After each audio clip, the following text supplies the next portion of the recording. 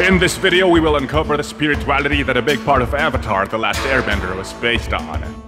Stay and watch until the end so you could know not just where the idea of the Avatar came from, but the real-life cultures that shaped the series, and also about a very important person certain characters were based on.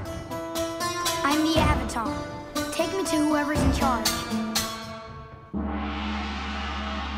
Avatar: The Last Airbender is well loved by many fans, not only because of its characters and storyline, but also because of the extensive research that was done to create the world.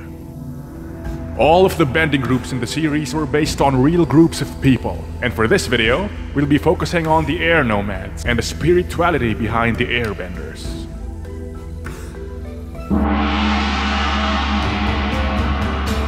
Upon a first look, one could easily guess that the Air Nomads were based on real-life monks. But not just any group of monks, specifically Tibetan monks. And we could see this in the way that they would dress, in the colors and the cut of the clothing, and also the designs of the air temples themselves. But not just that. The idea of the Avatar being reincarnated into many different lives actually comes from the Tibetan belief that the Dalai Lama becomes reincarnated into a new life every time. In fact, it is the responsibility of the High Lamas, or the spiritual leaders in Tibet, to find the next incarnation of the Dalai Lama every time the previous one dies. Kinda reminds you of the White Lotus, doesn't it? We have investigated many claims. There's a scene in Avatar: The Last Airbender wherein the monks explain to Aang that when he was a kid, he chose toys that belonged to the previous avatars. This is based on real life, because when the current Dalai Lama was a kid, he chose objects that belonged to his previous incarnation, which was one way the High Lamas knew that he was the one. My favorite toys when I was little.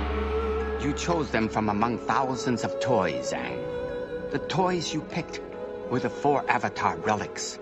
These items belong to Avatar's past. Your own past lives. The makers of Avatar were very aware of Tibetan Buddhist tradition. Not only because of the fact that the Air Nomads also followed a strict vegetarian diet and practiced meditation as part of their daily activities, but also because they incorporated important names into the storyline. In the Legend of Korra, Korra's airbending teacher is named Tenzin, who actually happens to be Aang's youngest son.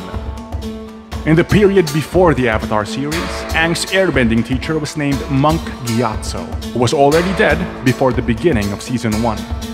However, has any one of you checked the name of the current Dalai Lama, aka the current Avatar? That's right, in this current incarnation, the Dalai Lama's name is Tenzin Gyatso.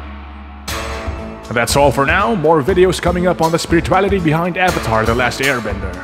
Be sure to subscribe and stay tuned for more.